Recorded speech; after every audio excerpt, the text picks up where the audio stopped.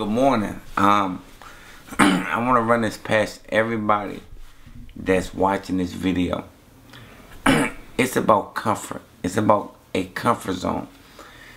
When you in your normal lifestyle get comfortable, and that means you take your foot off the gas and don't drive as hard as you did.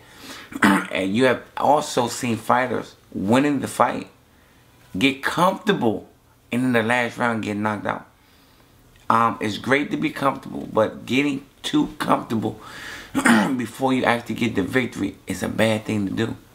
I'm saying to you, as you achieve all the things you want and all the things you need to become the person that you want to be, just don't get comfortable.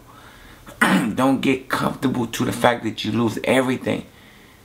And I'm talking about things in general where you're right there at the point of being successful, and you get so comfortable that you lose your hunger, you lose your drive to keep everything right where you need it to be.